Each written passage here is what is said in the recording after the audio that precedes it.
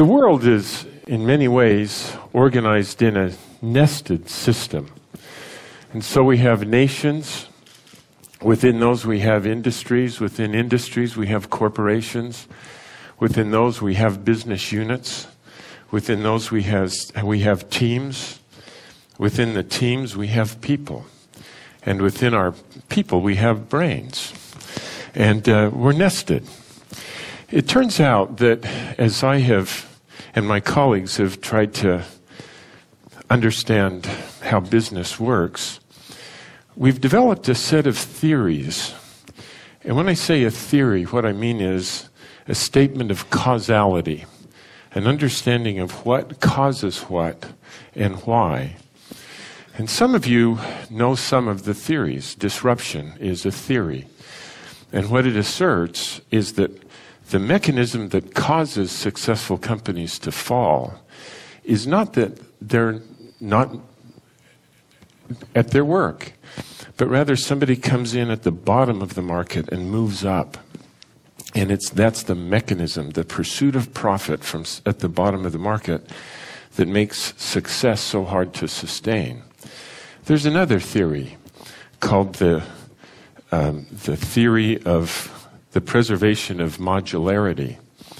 And the theory of the preservation of modularity explains, among other things, why the euro doesn't work and why SAP implementation systems are so difficult and complicated. And there's another theory called jobs to be done. And what it asserts is that, here's Clay. I have characteristics. I, unfortunately, am 60 years old now. I live in the suburbs. 5 children, unfortunately, have all left and are living independently, and life has become boring.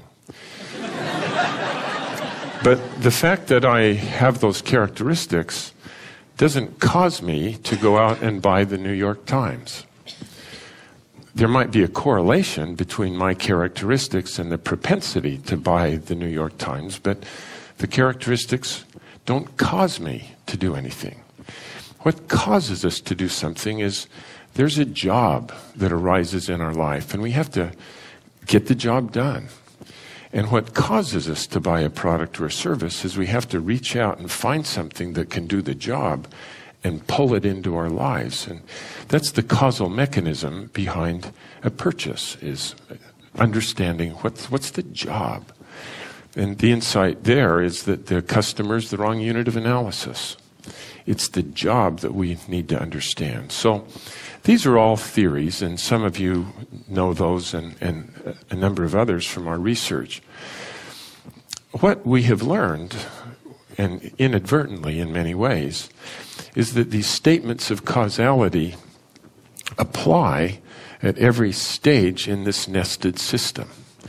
And so the theories help us understand why nations lose their competitiveness, why Japan was so successful and then died, for example, and why America finds it so hard to regain our momentum.